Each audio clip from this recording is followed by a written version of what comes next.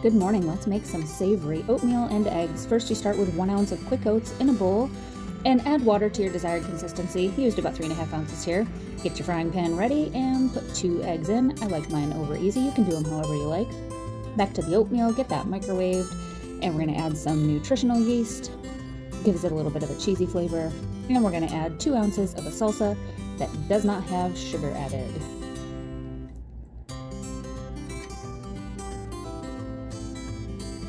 Stir that up, and let's get back to our eggs. How are they coming along? Looking good. Let's flip.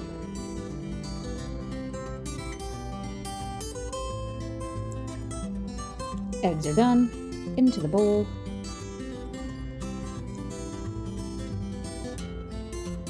And we're going to sprinkle with a little bit of tahini on top.